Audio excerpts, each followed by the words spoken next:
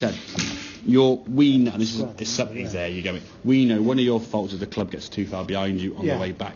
However, if you try to stop it getting behind by your hands going out this way, it's just going to get worse and worse and worse, and you're going to put the hands too far in front of you, create more of a shanky situation. So that takeaway, if I'm being honest, is behind you a little bit, but it's not disastrous, like sort of way behind here. Okay, you're able to hinge the wrists and so on, absolutely fine. That's a good position. I mean, the club itself is kind of down towards the golf ball, so it's absolutely fine now in terms of that position. Okay, as you go back here now, same again, but it's keeping that right elbow. When you're up here now, that elbow has to start working down into the body. If it works this way, now you're not going to see much of a difference in terms of that elbow, because it's literally that much difference. But what you will see now is that club, as it comes back down, that club going a bit more out in front of you. As you come into impact position here now, that's kind of your pre-impact position. So from that path, you're either shank or big pull left. And if you're trying to avoid the heel of the club, you flip the bottom hand, lead with the toe, and then it just goes long left, and you're in the ball 50, 60 yards, and off it goes. So from here, if that elbow can go down, now as that club comes back in, you see the track into the golf ball there now. Difference in there, you see. That club now is more in line to where you want to go, and you're going to get more of a strike that you're looking for.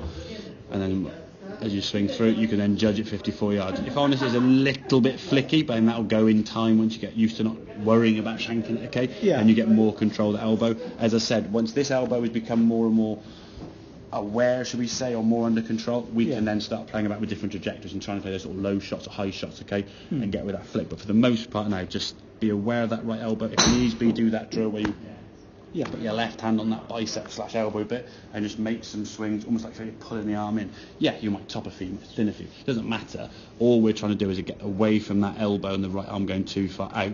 So the club now ends up being what we basically outside over there, as opposed to on line with the target line. Keep it connected, and then simply putting a 50-yard shot, 40-yard shot is just that. That's just the torso turn, the arms go with it. If your arms are doing this and that, it's very tough, and you're reliant then on a lot of timing. When it's a full shot, you know what that timing is. You can adjust to it, you can make a tweak in here and there, and we'll fine. On a 20, 30-yard shot, the arm's not going far enough to get out of position. You sort of lock it in position there and do this. I would, as well, when you're doing your 20-yard shots, not try to get too tense, too stiff. Just allow this arm to go back.